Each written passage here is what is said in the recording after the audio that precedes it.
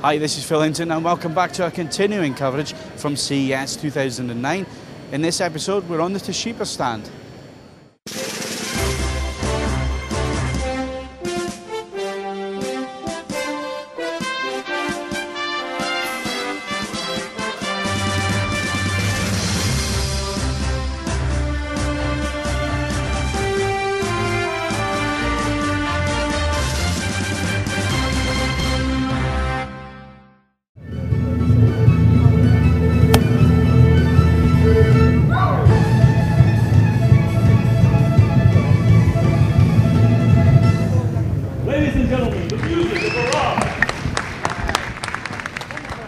Toshiba have a few innovations this year with their TVs. This one is Clear Scan 240. Now it's not exactly 240 Hz. What happens is it's a bit like interlaced video where it takes one portion of one frame, one portion of another, and repeats it so many times that you get the 240 Hz clear scan. So what it's doing is doing it's very complicated, doing 120 Hz, and then it's taking half frames and doubling up to give you the 240 clear scan. Looking at the images here, it does look nice and crisp and clear, but again, we're on the show floor, so we don't know exactly how it's going to perform with film material. But from the material that's playing, it does look very good, and you certainly don't see any flicker where it changes fields. And yet some more picture processing from Toshiba, this time Resolution Plus. What it does is it takes a high resolution image, such as an HD image, and then goes through a few steps with it to make sure that the information that you're getting on the screen is exactly what's there. Basically what it's doing is it's adding sharpening and it's adding in other effects there. Now with the demonstration material that we have here, it does look very crisp, it does look detailed, it doesn't appear to be masking any of the detail that's in the image. However, again, we'd like to see film material and TV material on these screens because we just can't tell what the quality is going to be like from what we're seeing here. So we're still on the Toshiba stand and I'm talking to David.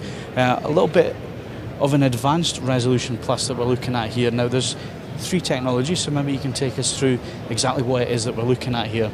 Okay, what we have here is three different technologies. The first we have is the panel you see behind me, and this panel is what's called a 4K 2K panel, 4 times the resolution of 1080p, so your resolution is 3840 by 2160.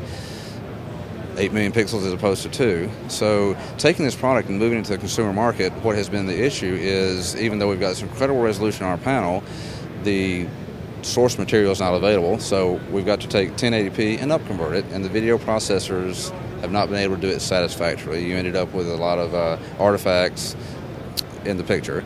So what Toshiba has done is take this incredible resolution screen and marry it to the cell processor.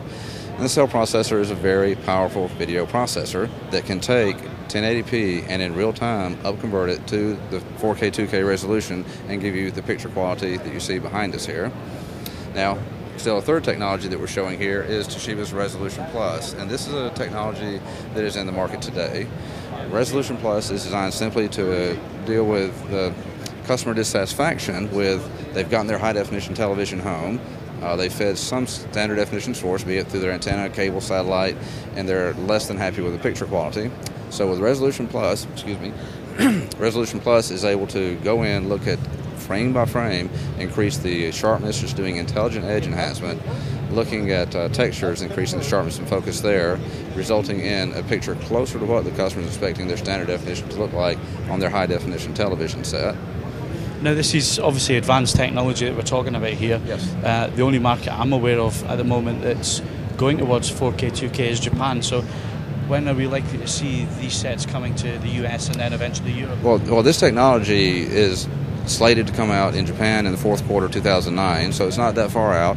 In the United States in the first quarter of 2010. Now Europe, I don't know the answer to that, but so this is expected to come out soon. But again, even though there's no source material available in the 4K 2K, with the cell processor we're able to take the best resolution we have today, 1080p, and upconvert it to give you the incredible picture you see here.